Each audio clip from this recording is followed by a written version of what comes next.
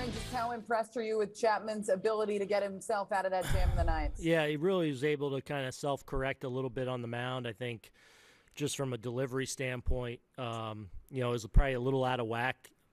First couple hitters, the velo wasn't quite there, and obviously he was missing some spots, but got it together against the top of their lineup.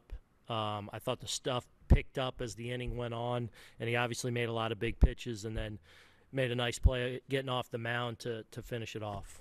What's the feeling like in that dugout as you're watching that Choi at-bat unfold and really just continue pitch after pitch? It's tense, and he had a really good at-bat. Looked like his, maybe his knee or something was bothering him, but I thought he got off a lot of really good swings against him. But at that point, I felt like Chappie had kind of self-corrected, so the stuff, kept him from probably putting in play hard, and some of his best swings that he was able to get off turned into foul balls and then got him to expand there at the end. But, it was exciting.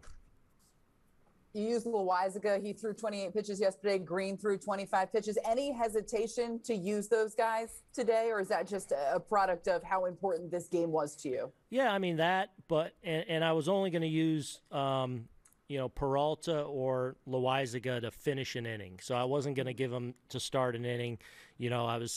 Monty started out the seventh there with the bottom three in the order. So I was essentially having Low up to potentially get a Rosarena out. It turned out to have to be a little bit longer than that, but it was kind of an up and in situation to clean up an inning. And you mentioned Montgomery. How crucial was it that he did work into that seventh inning, considering how you've had to lean on your bullpen during this stretch? Yeah, we needed some length if we were going to have a good game today, and Monty gave it to us. I thought he did a really good job, and then even in the seventh, a ball right back to him that he doesn't handle, started that rally. But I thought it was a really strong effort by Monty in a game where we needed it. Go next to Bruce Beck. Aaron, another week where the sky was falling and you respond with back-to-back wins. What does this say about your ball club, and what have you learned about your ball club?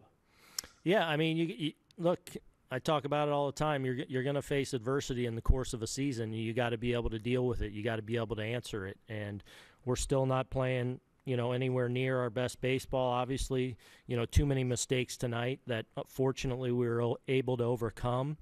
But I do like the way the guys are competing right now.